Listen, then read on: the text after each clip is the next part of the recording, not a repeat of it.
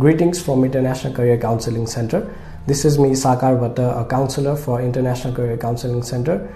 I will be guiding you in this video on how you can prepare your SOPs or statement of purpose, what to include in your SOP, what not to include, and any questions or concerns that you may have while preparing the document. So let's start.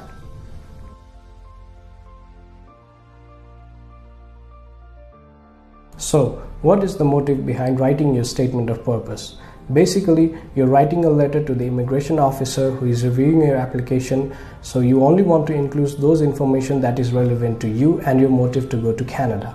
You will be explaining what type of course you have chosen, what are the reasons behind choosing that particular course, what are your future plans after completing the course, and how will this course particularly help you achieve those goals in the future.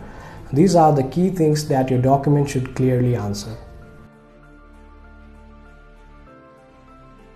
First of all, start with your introduction. Tell about yourself and what your interests are, but make sure you are focusing on the field of study you have chosen while mentioning your interests. So if you are a bachelor graduate and you have some work experience, you can mention what you have been doing professionally for your living.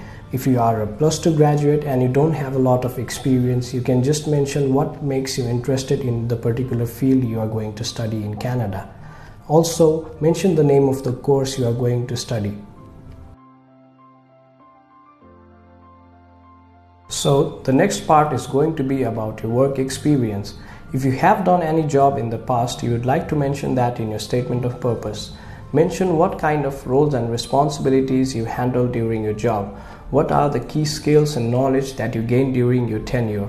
Also, please keep in mind that you do not want to write your roles and responsibilities in such a way that the visa officer is going to assume that you are working in a senior position, because this is not going to be a good thing for someone that is applying for a postgraduate course or a diploma course. But if you are, however, applying for a master's degree, these things won't really matter to you.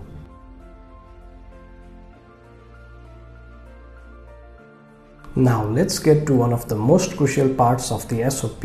What actually motivated you to choose this particular course to study in Canada? Now, if you are a high school graduate, you just want to write what you know about this field, what got you interested in this field, and why you think it is a good idea to start your career in this particular field. If you are someone with a bachelor's degree or someone who has some work experience, you might just want to explain what made you think that you need this particular course to further progress towards your career. If you are a bachelor graduate or you have some work experience, write what actually made you feel that you need this particular course to further progress in your career. The next part is going to be why not Nepal. Explain why you did not choose to continue your study in Nepal. Most of the students write that they did not find their particular course here, or that the course they found was not practical enough as compared to the courses available abroad. Also note that you should not write many negative things about your nation in this section. After that, you're going to give some reasons as to why you chose Canada over other popular study destinations. Like Canada has comparatively affordable tuition fees, better living expenses, no language barrier like with the European countries. You can also mention that Canada has low crime rate, which makes it safer for international students. Now, another most important part of the SOP is your future plans.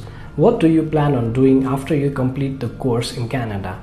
We recommend you to write that you will immediately return to Nepal upon the completion of your course and focus on your future plans. Write the future plan in such a way that the reader thinks that you will immediately return back to Nepal and focus on your career goals. Do not mention anything about the postgraduate work permit or applying for permanent residency in Canada.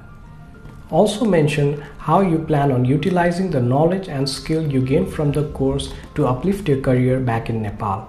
We also recommend you to add a few lines that are related to your family attachment. You can mention that you would like to get back to your family as soon as possible because your parents are getting older and you would like to take care of them as they get old. This will act as one more reason for you to get back to your country as soon as possible. Now comes the financial part. Write about how you'll be managing your expenses in Canada, like who is responsible for your tuition fees and your living expenses. Usually it's the family that's responsible for all that. Mention that your family has really stable sources of income and adequate savings in their bank. Now it's finally time to conclude your SOP. Just summarize everything you've written above and declare that you are aware of all the rules and regulations you should follow as an international student in Canada.